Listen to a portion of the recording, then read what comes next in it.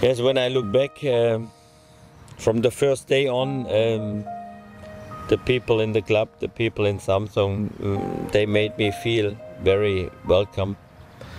It was a great and enriching time here in Samsun. I'm sure I will never forget.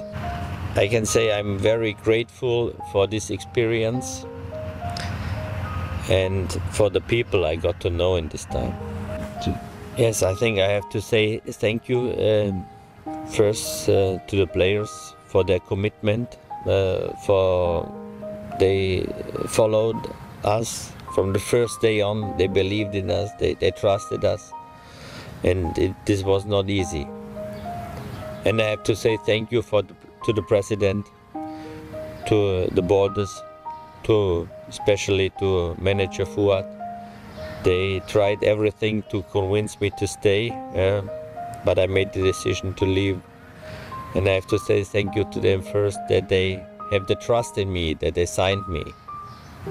And thank you to this unbelievable and this passionate fans and supporters in Samsun, who always stood behind us. They supported us on an unbelievable way. It was amazing to have them in the back. We felt it always, and therefore we made some points with our supporters in the back.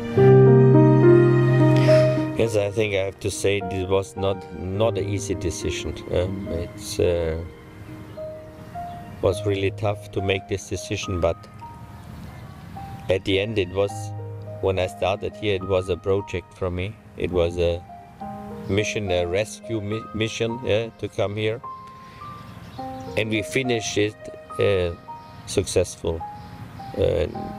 We did it all together. This is very important for me, that everybody had a piece of this success, and it was a great feeling to have it, to manage it like in a family. But in football, nothing lasts forever. I don't know what I'm going to do next.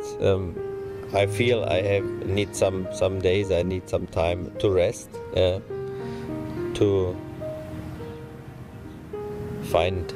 clear my head, and then to make decision for the future. But I don't know what will happen the next days. The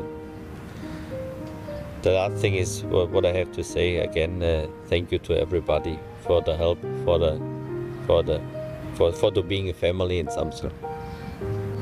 And at the end, I have to say I will never forget this time here in Samsun, and Samsunspor and the people here will always be a part in my heart, for sure.